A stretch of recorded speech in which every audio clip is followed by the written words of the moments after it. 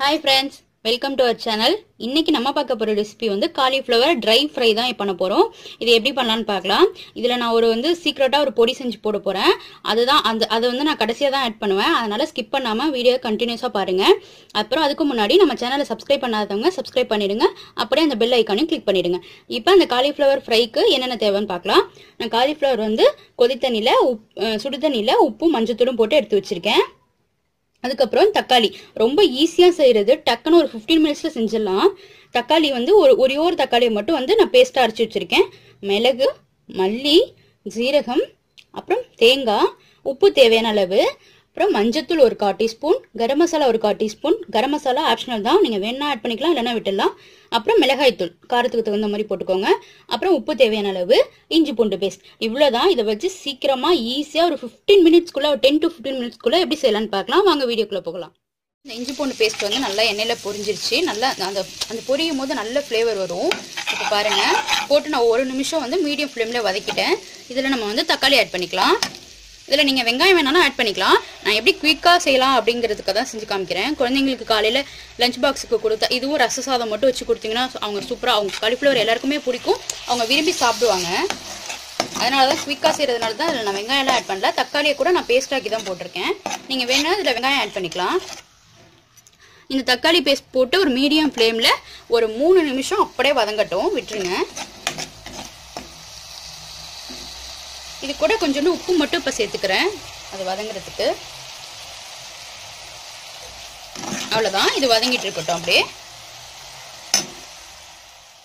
1 நிமிஷம் வதக்கிட்டேன். அதோட பச்சை வடைலாம் போயிடுச்சு. உங்களுக்கே தெரியும் கலர் சேஞ்ச் ஆகிருக்காது. இப்போ நான் வந்து இந்த காலிஃப்ளவர் சேர்த்துக்கிறேன்.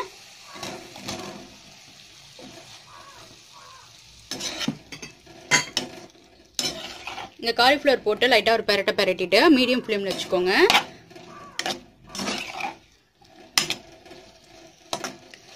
ஒரு நிமிஷம் அளவுக்கு இது அப்படியே வதக்குங்க.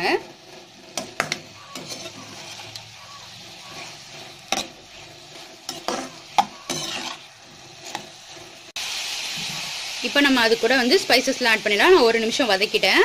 இப்போ மிளகாய் தூள் காரத்துக்கு தகுந்த மாதிரி போட்டுக்கோங்க. கரம் மசாலா, மஞ்சத்தூள், உப்பு இது எல்லாத்தையுமே சேர்த்துக்கலாம்.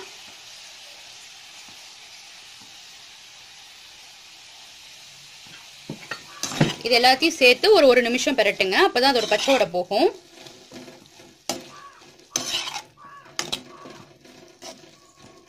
ஒரு நிமிஷம் வதக்குனதும் நம்ம இதுல கொஞ்சோண்டு தண்ணி, அந்த காலிஃப்ளவர் வேகிறதுக்கு கொஞ்சமா தண்ணி மட்டும் சேர்த்து ஒரு 5 மினிட்ஸ் அப்படியே விட்டுடலாம்.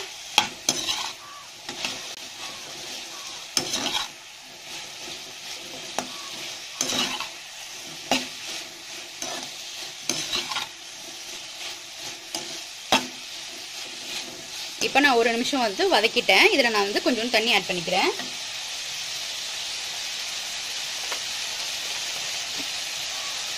லைட்டாக ஆட் பண்ணுங்க போதும், ரொம்ப ஆட் பண்ணாதீங்க. இது ட்ரை தான் சொல்லியிருக்கேன், அதனால் லைட்டாக அப்படி சேர்த்துக்கிட்டு அது வதங்குற அளவுக்கு அது வேகணும். அதனால் காலிஃப்ளவர் ஏற்கனவே சுடு தண்ணியில் போட்டு வச்சிருக்கிறதுனால அது சீக்கிரமாக வெந்துடும். ரொம்ப டைம் எடுத்துக்காது, ஒரு 3 to 5 மினிட்ஸ் தான் ஆகும். ஸோ இப்படி போட்டு எல்லாத்தையும் ஒரு மிக்ஸ் பண்ணி விட்டுட்டு மூடி போட்டு ஒரு 3 மினிட்ஸ் ஆகட்டும். அந்த காலிஃப்ளவர் வேகிற டைமில் நம்ம அந்த பொடியை வந்து அரைச்சிக்கலாம். அதுக்கு பொடியிலுக்கு வந்து நான் சொன்ன மாதிரி மிளகு, ஜீரகம், மல்லி வந்து 1 டேபிள் ஸ்பூன், மிளகும் ஜீரகமும் 1 டீஸ்பூன் அளவுக்கு எடுத்துக்கோங்க. இதை நான் வறுத்து வச்சிருக்கேன், இதை ஆட் பண்ணிக்கிறேன். இது கூட நான் ஒரு அரை மூடி அளவு தேங்காய் எடுத்து வச்சிருக்கேன், திருவி வச்சிருக்கேன். இதையும் சேர்த்துக்கிறேன்.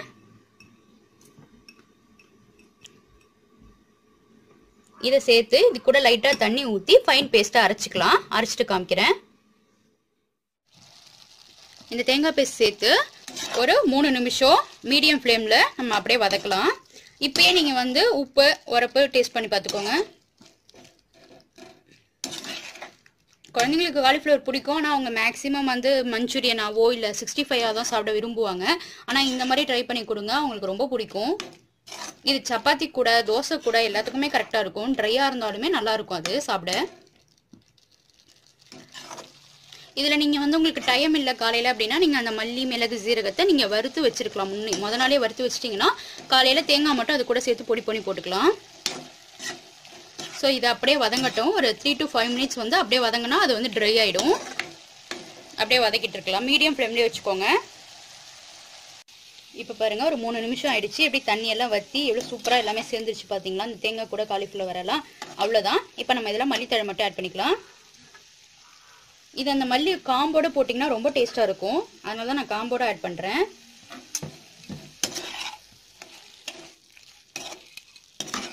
இதில் குட்டிஸ்க்கு சளி பிடிச்சிருக்கும் போதெல்லாம் நீங்கள் இந்த மாதிரி செஞ்சு கொடுத்தீங்கன்னா நல்லது. ஏன்னா மிளகு ஜீரகம் ஃப்ரெஷ்ஷாக போட்டிருக்கோம்.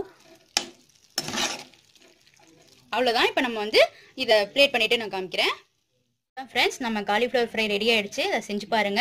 செஞ்சு பார்த்துட்டு உங்களுக்கு பிடிச்சிருந்தா என் சேனல் லைக் பண்ணுங்க, கமெண்ட் பண்ணுங்க, சப்ஸ்கிரைப் பண்ணுங்க. Thank you friends. அப்புறம் நம்ம காலிஃப்ளவரோட மஞ்சூரியன் வீடியோ 65 வீடியோலாம் இந்த வீடியோவில் டிஸ்கிரிப்ஷன் பாக்ஸில் கொடுக்குறேன். அதையும் நீங்கள் போய் செக் பண்ணி பாருங்க.